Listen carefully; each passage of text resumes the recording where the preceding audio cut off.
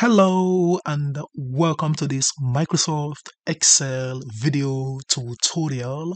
In this amazing video, I'm going to show us how to write robust formulas to repeat all products based on unit sold frequency distribution.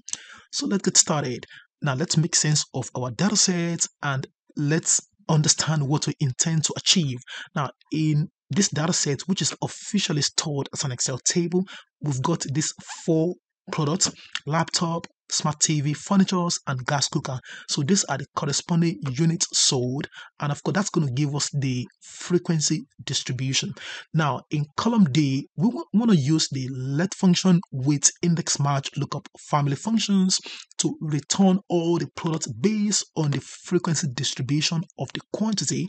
And of course we're going to do the same thing in column E using the let with XLOOKUP function. And of course, after the end of the formula, we're going to add this supplementary data into this main data set, and we're going to see how the formula will update. So without much talking, let's dive in. So I'm going to come to cell D2 and deploy the let function. Now, by the way, this function, the let, assigns calculation results to names, which is useful for storing intermediate calculations and values based on defining names inside a formula. So I'm going to press the tab key. Now the first argument is the name that I actually want to assign. So I'm going to call this one P, representing product. So I want to assign this product here. Now this is structured referencing syntax, which is peculiar to Excel tables. So put in a comma. So for the name 2, I'm going to call this one Q, representing the quantity in column B. Put in a comma. Now for the name 3, I'm going to call this one V, comma. Now I want to assign this cell above here, which is D1. I'm going to hold down the shift key, press the colon key, and that's going to give me D1 colon D1. Now this is going to be a placeholder which I'm going to use in the count if formula inside the let and the index match function. So I'm going to F4 key this D1 here, F4 key to make it absolute. This is relative cell reference.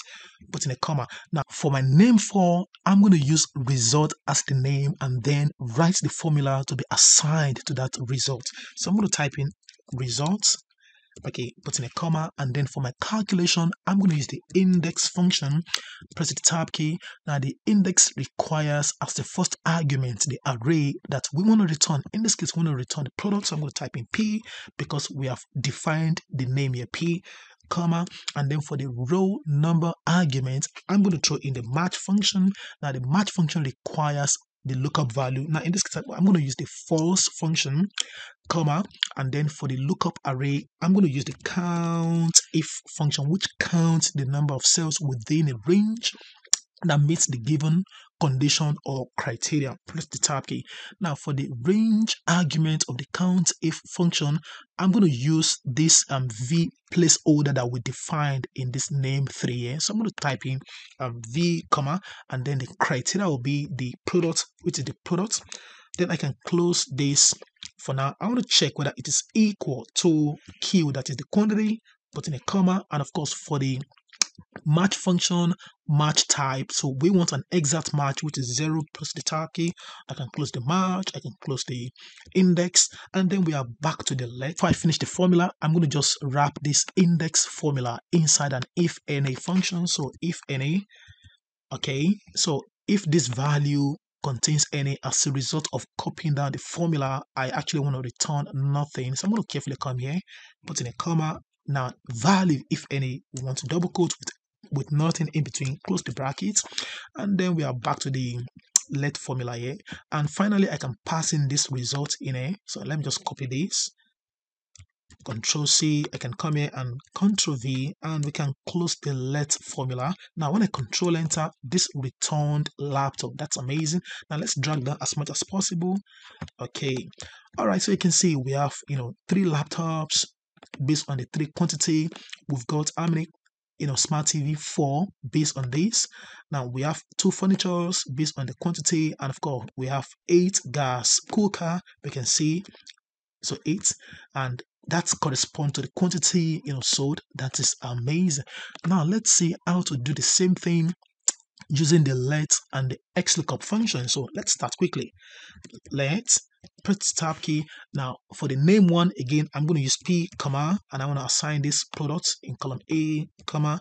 For the name two, I'm going to use Q, comma, and I want to assign this quantity here, comma. And for the name three, I want to place order, that is cell E2 above. So I'm going to use V, comma, and click on this, hold down the shift key and the colon. I want to lock this section only.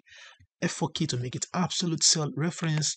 I can put in a comma, and then for my name 4, I'm going to call it, results, comma, and then my calculation will be, in this case, I'm going to use the XLOOKUP function, which is one of the new functions in Excel. So press the tab key. Now the lookup value in this case it's going to be false, just like we did with the index match, comma. Now the lookup array, we're going to use the count if function.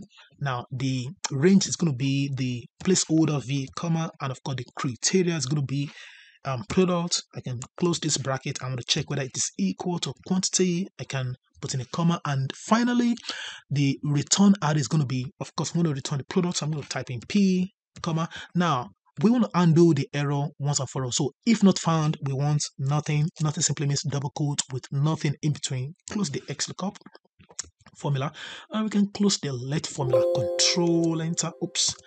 Oh, excuse me, comma. Now we need to call this result. So I'm going to just type in, result name, control enter, and that return laptop. Amazing. Copy the formula down.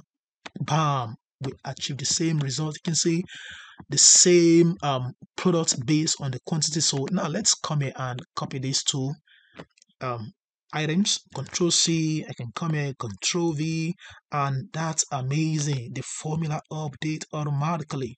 That is superb. So this is basically how we can repeat all products based on units sold frequency distribution. Now this is going to be the part 1. In part 2, I'm going to show you how to achieve the same thing using the Power Query. So stay tuned, like this video, comment, and share with your friend, and of course subscribe to this channel. Thank you and bye for now. Cheers.